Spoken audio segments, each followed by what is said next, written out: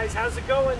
TJ here with Dead History, and today is our next Vice Presidential Series installment, and we're taking a look at the 11th Vice President of the United States, George Mifflin Dallas. Yeah, I am here in Philadelphia at George Mifflin Dallas gravesite. This is it right here.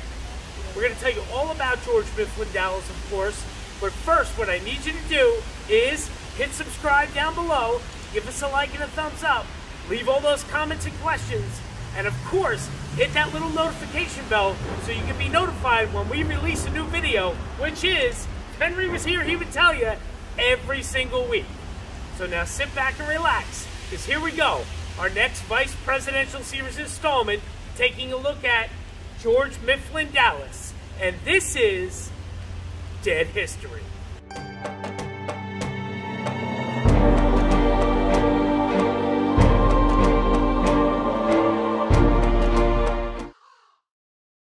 Hey guys, TJ back with you. Yep, and I'm here at the St. Peter's Episcopal Churchyard in Philadelphia, Pennsylvania, and I'm at the 11th Vice President of the United States gravesite, George Mifflin Dallas. Got some cool things to tell you about George Mifflin Dallas. Of course, this is his gravesite. He was from Philadelphia, so pretty cool stuff. He's buried here along with his wife, Sophia. We're going to get into all that and tell you all about it.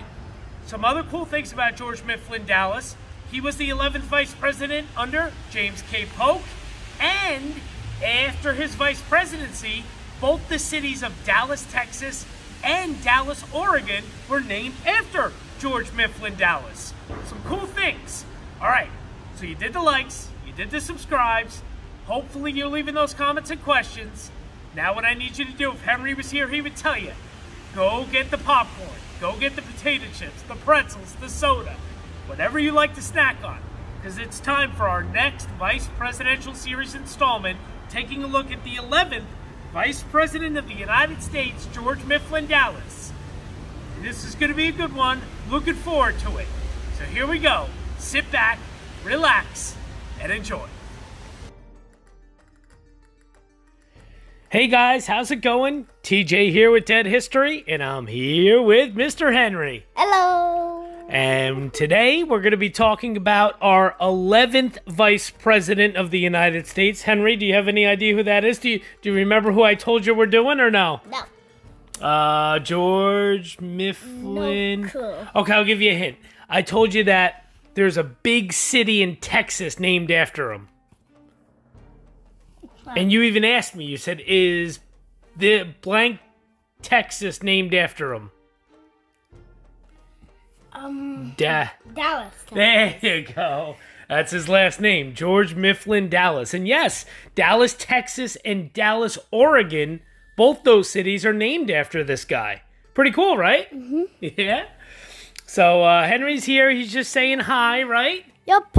And I'm going to be doing the audio on my own, but Henry wanted to say hi real quick. Henry's actually off from school this week for New Jersey Teachers Conventions and all that good stuff that they do in early November every year.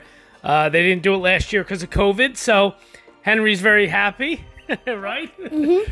Have a week off, right? Yes. So, all right, guys. Well, we're going to get right into it here. I'm going to take over the audio on my own. Henry, say bye to the people. Bye. And tell them you'll be back next week in our video, our intro, right? Yes. All right. Well, bye from Henry. Bye-bye. And I will be right back to start off this next Vice Presidential Series. Hey guys, TJ here with Dead History. You just heard our little introduction there with Henry, of course. And welcome to our next Vice Presidential Series installment. And as Henry and I just told you, we're taking a look at the 11th Vice President of the United States, George Mifflin Dallas. So, we're going to get right into it here. Of course, we're doing George Mifflin Dallas because some people say, well, wait a minute. We went from Richard Mentor Johnson to George Mifflin Dallas. Well, what happened to John Tyler? He's actually next. He's number 10. Yes, he is.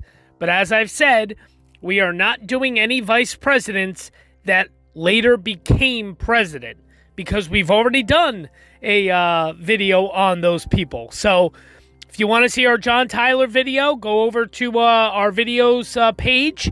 Go to the presidential series little playlist and take a look. Our John Tyler video is in there if you would like to see. So, here we go. George Mifflin Dallas. George Mifflin Dallas admitted in his later years that his driving force in life was for historical fame. From the 1840s on, through the latter part of the 19th century, Americans associated his name with the acquisition of Texas and the settlement of the Oregon boundary dispute. Texas memorialized his contributions to the state's history by renaming the town of Peters Corner in his honor. In the 1850s, when officials in Oregon sought a name for the principal town in Polk County, they settled on the logical choice, Polk's Vice President. Thus, while largely forgotten today as the nation's 11th Vice President, George Mifflin Dallas has won his measure of immortality in a large Texas city and a small Oregon town. For 4 years, at the heart of the Senate's most tumultuous era, Vice President George Dallas occupied a center stage seat in the nation's premier political theater. This courtly Philadelphia aristocrat, whose political ambition greatly exceeded his political energy, entered that arena in 1845 filled with optimism for the nation, the Democratic Party, and his own presidential future. He departed in 1849 embittered and depressed, his political chances obliterated.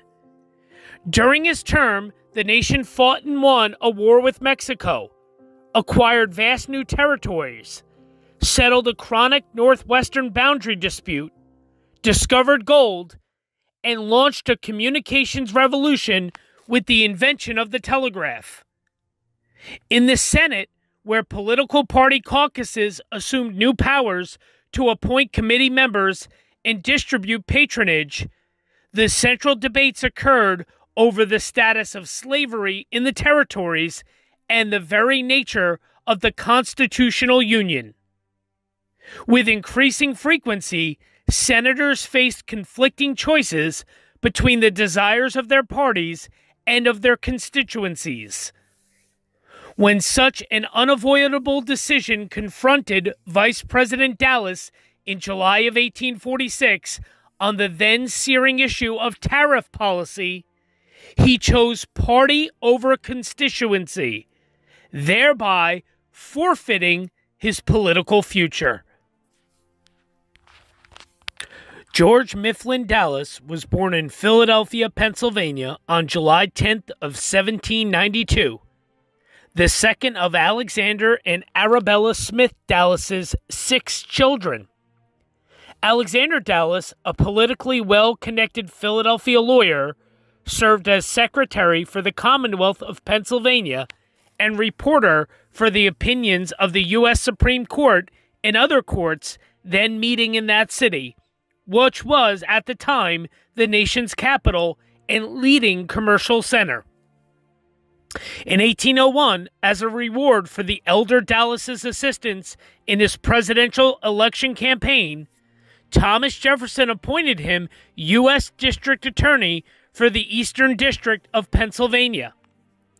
He remained in that post until 1814, when President James Madison selected him as his Treasury Secretary. In 1815, Alexander Dallas also served concurrently for a brief period as acting Secretary of War. He then resigned the Treasury position in 1816 to return to his law practice with the intention of expanding the family's financial resources. However, early the following year, a chronic illness led to his death at the age of 59, leaving his family without the wealth necessary to support its accustomed style of living. George Mifflin Dallas graduated with highest honors from the College of New Jersey at Princeton in 1810. Yeah, He's got some New Jersey ties. He then studied law, and in 1813, at the age of 20, he was admitted to the Pennsylvania bar. With little taste for legal practice, he sought military service in the War of 1812, but abandoned those plans on the objection of his ever-influential father. He then readily accepted an appointment to serve as private secretary to former Treasury Secretary and Pennsylvania political figure Albert Gallatin, who was about to embark on a wartime mission to secure the aid of Russia in U.S. peace negotiations with Great Britain. Dallas enjoyed the opportunities that travel to this distant land offered, but after 6 months, orders took him from St. Petersburg to London to probe for diplomatic openings that might bring the war to an end. In August of 1814, as British troops were setting fire to the U.S. Capitol, young Dallas carried a preliminary draft of Britain's peace terms home to Washington and accepted President Madison's appointment as remitter of the Treasury, a convenient arrangement at a time when his father was serving as that department's secretary. The light duties of his new post left Dallas plenty of time to pursue his major vocational interest, politics. In 1816, lonely and lovesick, Dallas left Washington for Philadelphia, where he married Sophia Chew Nicklin, daughter of an old-line Federalist family. They would eventually have 8 children. His marriage extended his social and political reach, but as his modern biographer reports, prestige came without money, a circumstance that was doubly unfortunate because he had developed extravagant tastes as a youth. For this reason, he continually lived beyond his means and was constantly in debt, a situation that caused him on more than one occasion to reject otherwise acceptable political posts. At the start of his married life, Dallas achieved a measure of financial stability by accepting a position as counsel to the Second Bank of the United States, an institution his father had helped create while Treasury Secretary. The 1817 death of Alexander Dallas, his father, abruptly ended George's plans for a family law practice. He left the Bank of the United States to become Deputy Attorney General of Philadelphia, a post he held until 1820. George Mifflin Dallas cultivated a bearing appropriate to his aristocratic origins. Tall, with soft hazel eyes, an aquiline nose, and sandy hair, he dressed impeccably in the finest clothes his fashionable city could offer. He wrote poetry, and when the occasion warranted, he spoke perfectly nuanced French. He developed an oratorical style that capitalized on his sonorous voice and protected him from the barbs of quicker-witted legal adversaries. His biographer explains that, whether by chance or design, his habit of talking slowly and emphasizing each word created the feeling that he was reasoning his way to a conclusion on the spot. Since he also prepared cases carefully in advance, his apparent groping for the right word and finding it reinforced the initial impression that a great mind was at work. Dallas, however, lacked both the intense drive necessary to achieve his high ambitions and a natural politician's gift for warm social interaction with those outside his immediate circle. A silk-stocking Jeffersonian in an age of egalitarianism, he preferred to remain aloof from the rough-and-tumble world of political deal-making. Only once in his public life, when he ran for the Vice Presidency, did he submit himself to the decision of the voting public. The Pennsylvania State Legislature awarded him his Senate term, and the rest of his offices were given by appointment. At crucial moments, Dallas pulled back from the wrenching political compromises and exhausting coalition building necessary to achieve his lifelong quest for the presidency. So I'm going to read a little bit more, just kind of what I was speaking about his family. So George Mifflin Dallas was born on July 10th of 1792 to Alexander James Dallas and Arabella Maria Smith Dallas, who was born in Devon, England, by the way. So his mom, Arabella, she was born in Devon, England. I'm sure you know where that is, Les. So yes, definitely want a big shout out to Les, one of our subscribers who's over there in the UK. Wherever Devon, England is, that's where George Dallas's mom was born. So George Dallas was born in Philadelphia. His father, believe it or not, was born in Kingston, Jamaica, to Dr. Robert Dallas and educated in Edinburgh. Was the Secretary of the Treasury under United States President James Madison, and was also briefly the Secretary of War. Or Edinburgh. Apologize if I mispronounced. Dr. Dallas, his grandfather this is, left Jamaica in 1764, having mortgaged his estate, Dallas Castle, and put it in a trust. This property included 900 acres and 91 slaves. George Dallas was given his middle name after Thomas Mifflin, another politician who was good friends with his father. George Dallas was the second of 6 children, another of whom, Alexander, would become the commander of the Pensacola Navy Yard. During Dallas's childhood, the family lived in a mansion on 4th Street with a second home in the countryside situated on the Schuylkill River. He was educated privately at Quaker-run preparatory schools before studying at the College of New Jersey, which is now Princeton University, from which he graduated with highest honors in 1810. While at college, he participated in several activities, including the American Whig Cliosophic Society. No idea what that is. Sounds like a Whig Party type thing. Afterwards, he studied law in his father's office, and he was admitted to the bar in 1813. We knew as a new graduate, Dallas had little enthusiasm for legal practice. He wanted to fight in the War of 1812, a plan that he dropped due to his father's objection. We know what he did, and then he was obviously working for the Second Bank of the United States. We know all that. Okay, so now let's move on to the very interesting feud and rivalry he had with James Buchanan. Let's take a look. Pennsylvania's chaotic political climate in the 40 years that followed the War of 1812 promoted, shaped, and ultimately sidetracked Dallas's public career. 2 factions within the state's Democratic Party contended for power during that time.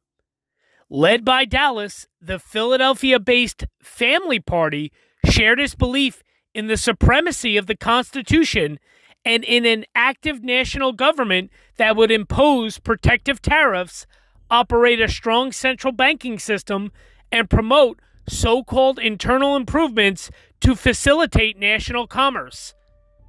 In factional opposition to Dallas stood the equally patrician James Buchanan of Harrisburg, head of the rival Amalgamators, whose strength lay among the farmers of western Pennsylvania. When the Family Party gained control of the Philadelphia City Councils, its members in 1828 elected Dallas as mayor. Boredom with that post quickly led Dallas in his father's path to the position of district attorney for the Eastern District of Pennsylvania, where he stayed from 1829 to 1831.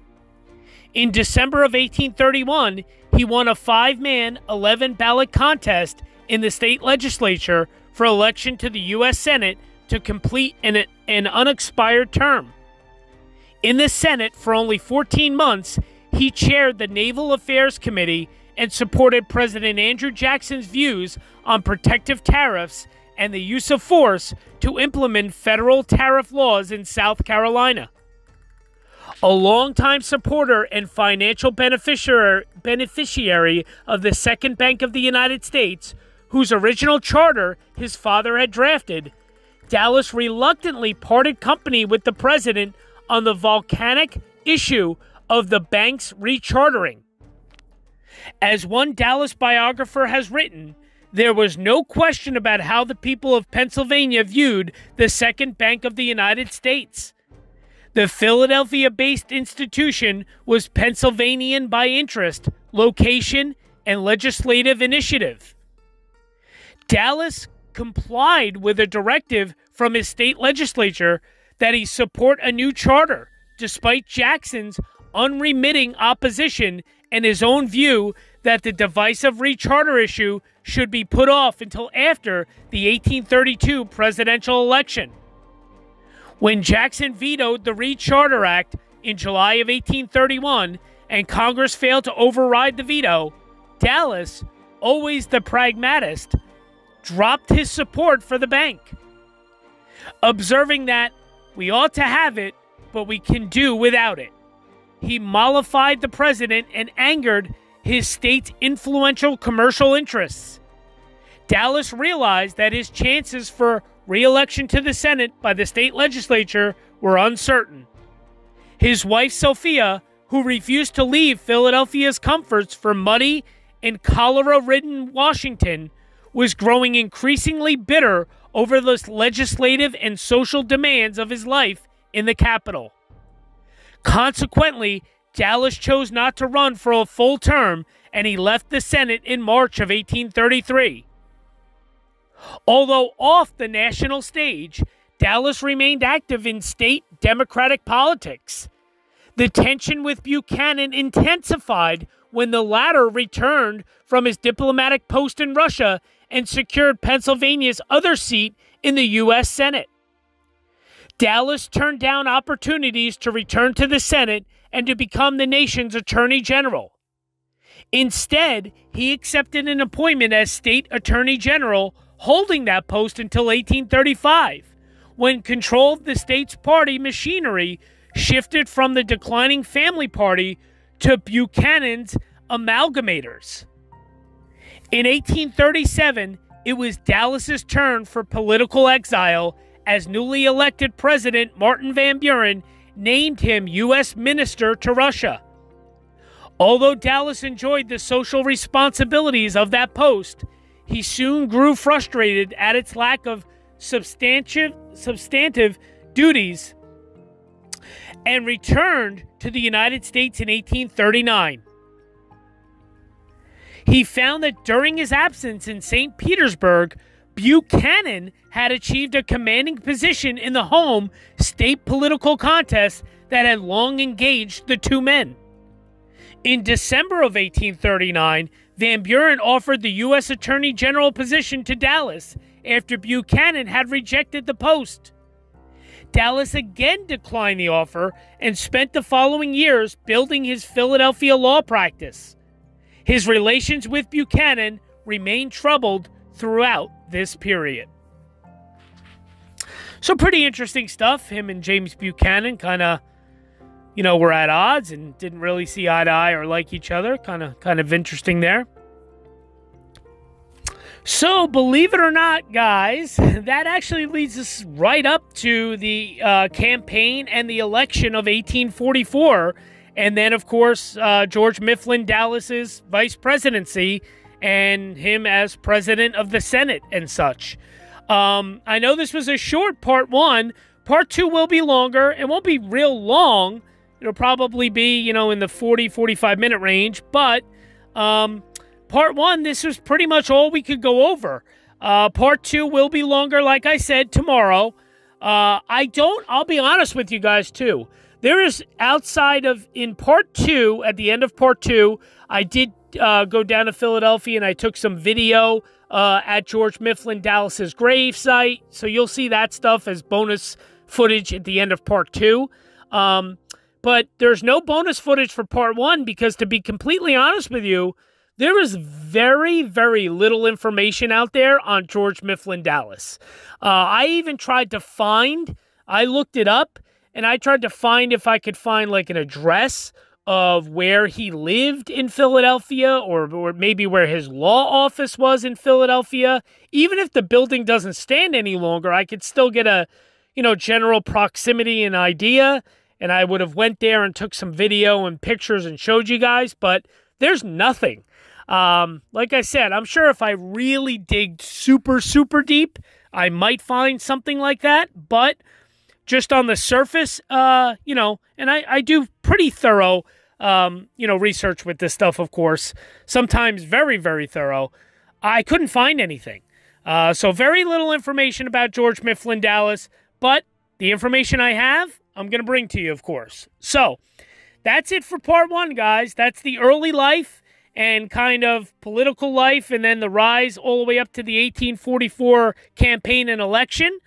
And tomorrow, we'll get into that 1844 election and George Mifflin Dallas's vice presidency and his time in as the president of the Senate, and the whole thing about the annexation of Texas and westward expansion and all this kind of stuff. So we're going to get into that tomorrow. Thanks, guys. I appreciate it. Thanks for stopping by and watching. Of course, stay tuned. Tomorrow, part two. Thank you. Me and Henry, thank you guys so much. Like I said, we took our 2-week break. It was nice to refresh. I think a lot of you really enjoyed last week, Richard Mentor Johnson, and my interview with Dr. Myers about her book. I thought, myself personally, I thought that was fascinating, so I hope you guys did as well. And I hope all these videos are good and fascinating for you guys. Even, ones like this where I don't have a lot of information. Like I said, I'm going to deliver as much as I possibly can for you guys to at least give you an overview of who this 11th vice president was. So, thanks, guys. Keep up all the support. Really appreciate it. Can't thank you enough. Leave those comments and questions. I love the comments. I love the questions. Had a question from, I believe it was Matt. He asked me if I've ever experienced any, paranormal, experiences, all these cemeteries and stuff I go to. Anything. I love that stuff. Ask me anything you want. I'd be more than happy to answer it for you. So, keep all that stuff coming. Thanks, guys. Hope you enjoyed part one. See you tomorrow for part two. Bye-bye now.